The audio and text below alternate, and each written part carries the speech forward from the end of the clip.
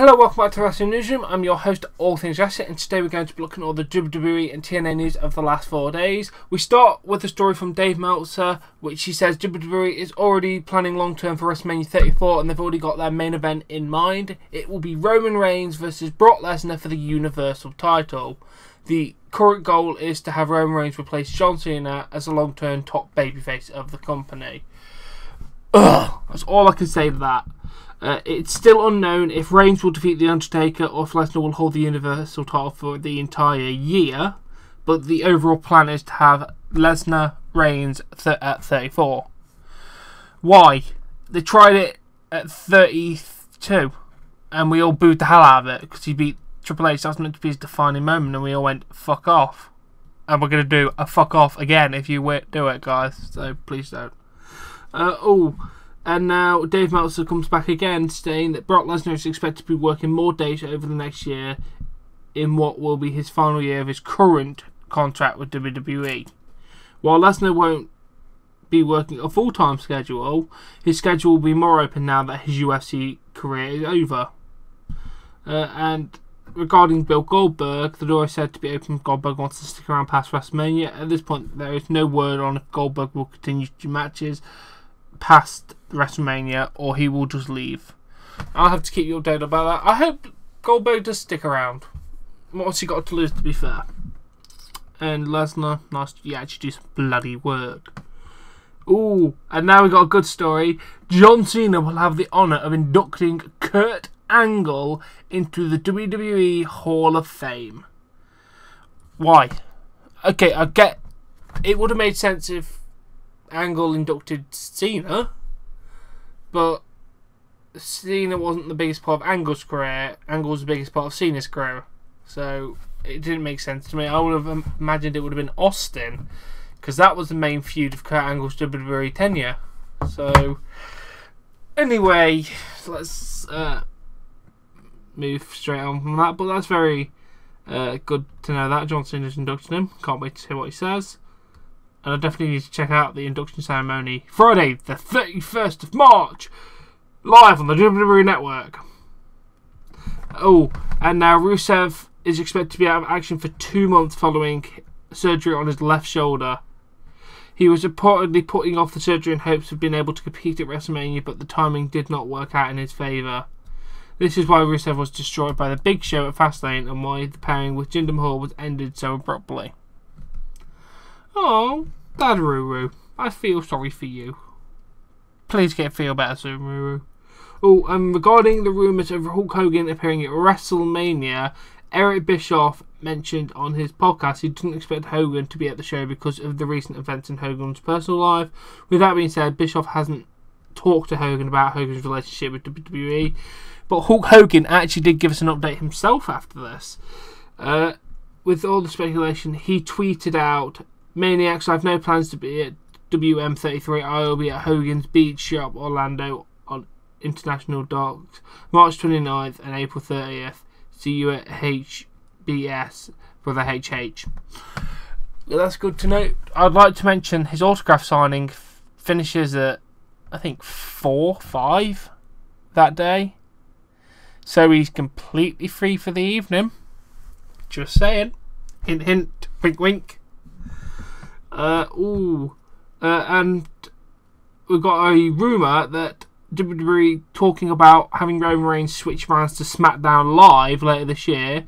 The idea was Reigns would have fresh heels to feud with. He would replace John Cena as a star of the brand, because John Cena is expected to be gone, and it would keep Lesnar and Reigns apart for most of the year, so that massive feud when he goes back to Raw would be fresh. What you think of that is what you think, but I think SmackDown's going to go shit if Reigns is a bloody face of it. Don't do it, please.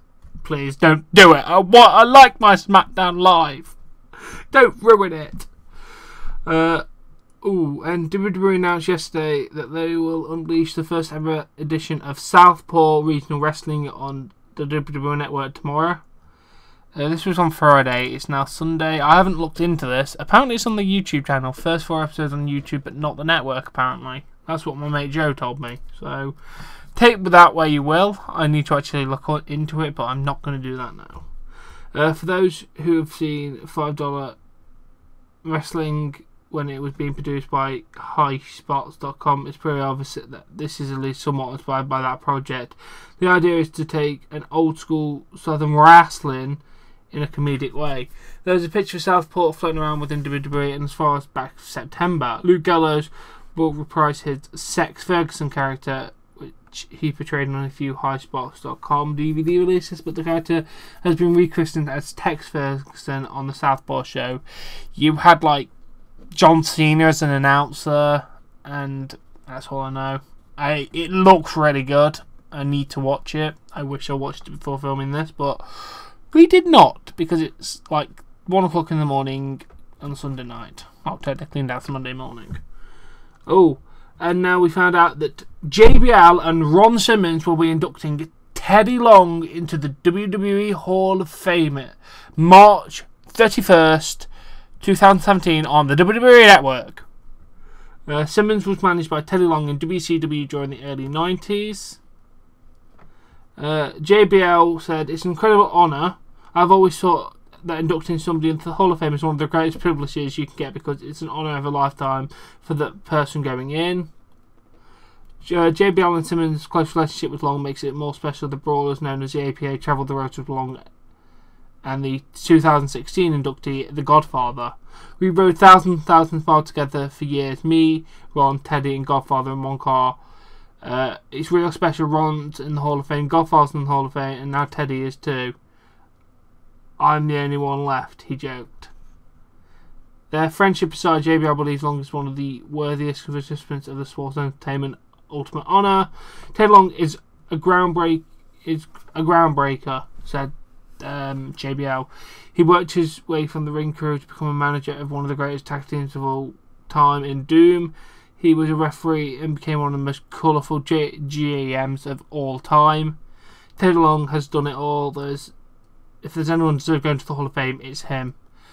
I would like to just say here now, congratulations, Teddy. You are my favourite GM of all time.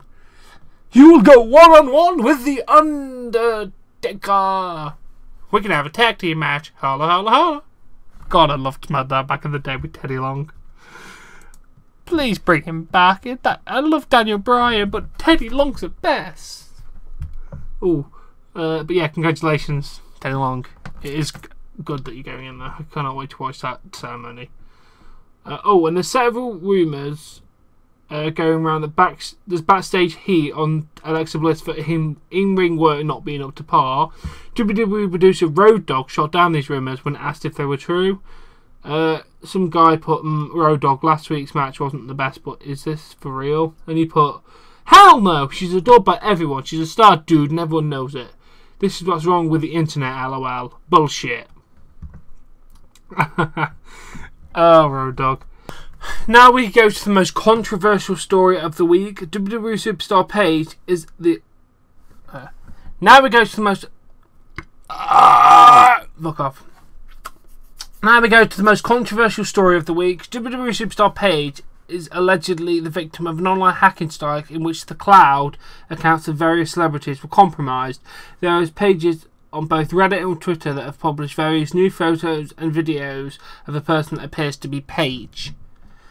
People in the wrestling industry are already commenting on the situation, including X-Park, who wrote, "Dear person who did that to Paige, that guy you're looking." I may have missed something in that quote, but that's what I've got there.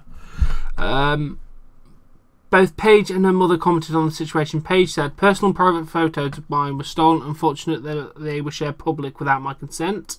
And her mother wrote, "People get hacked, unfortunately. My daughter had pictures and videos shared from years ago. My husband and I support her 100%.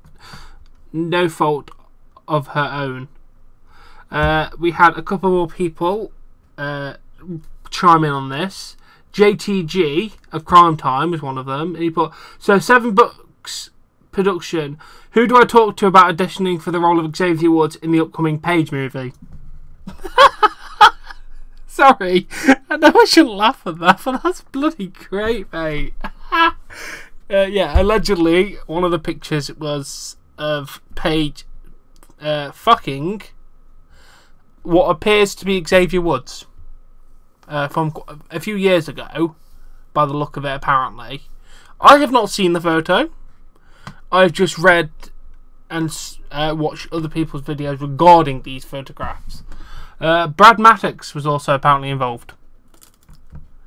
So, yeah, that's why I laughed at that. It's great. Brad Maddox chimed in on this as well. He wrote the following about Xavier Woods' alleged involvement in Paige's nude photograph leak. Wait, did he leak him? That's weird. Why would he leak a picture of himself? Okay.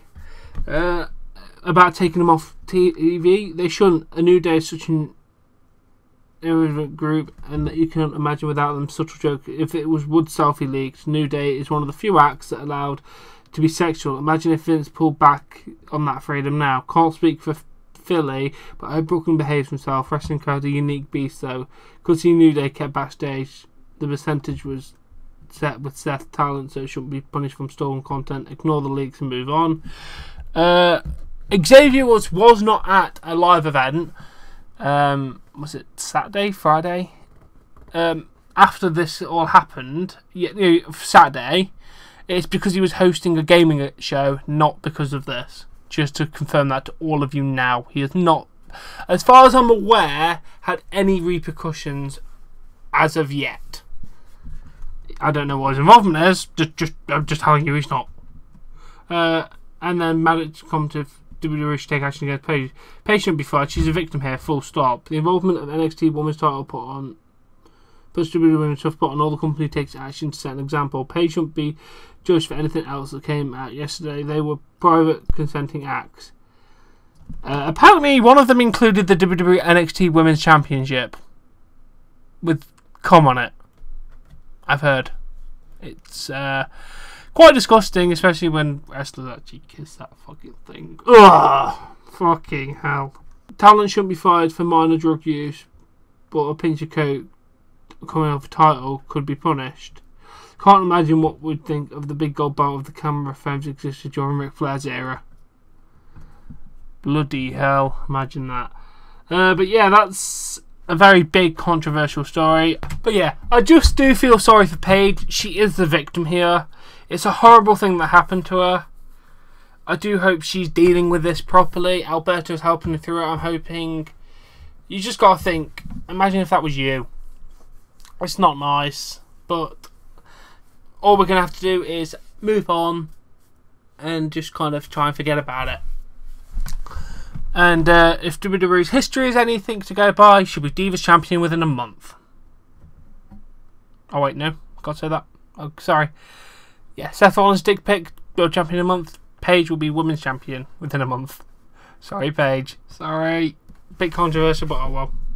And now next story, Zack Ryder will be doing a new web series on WWE's YouTube channel called Z, True Comeback Story, the follow-up to his original Z, True Long Island's story series. Basically, he's following up his web series, so congratulations there, Zack. You gotta do something while you're having massive recovery time from your knee surgery, aren't you, mate? So, I want to check that out. And now our last story. Rebby Hardy posted the following update about legal issues between the Hardys and Impact Wrestling. Get prepared for bad language. TNA sent an absolutely laughable legal proposal, re trademark usage and ownership. We tried to play nice, truly. Oh wow, it seems really hurt.